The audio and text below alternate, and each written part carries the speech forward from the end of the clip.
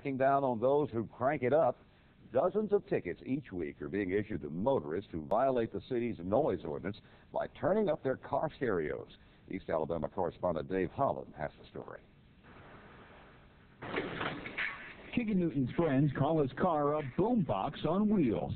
I got 210 kickers, and I got a 400-watt Lanett amp, a little 4-ton crossover, and a Pioneer CD player.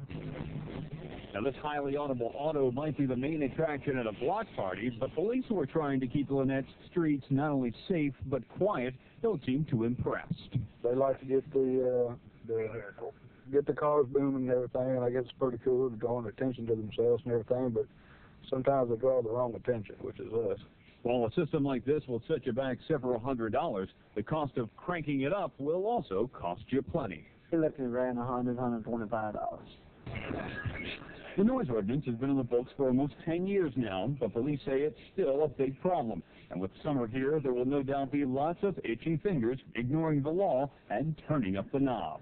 Do more out there. Fishing's going to be easy this summer.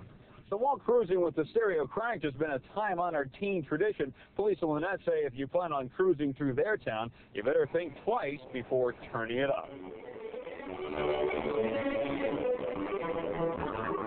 In Lanett, for the News Leader Nightside, I'm Dave Holland. Lanett police have also had recent incidents of teen vandalism and late-night loitering.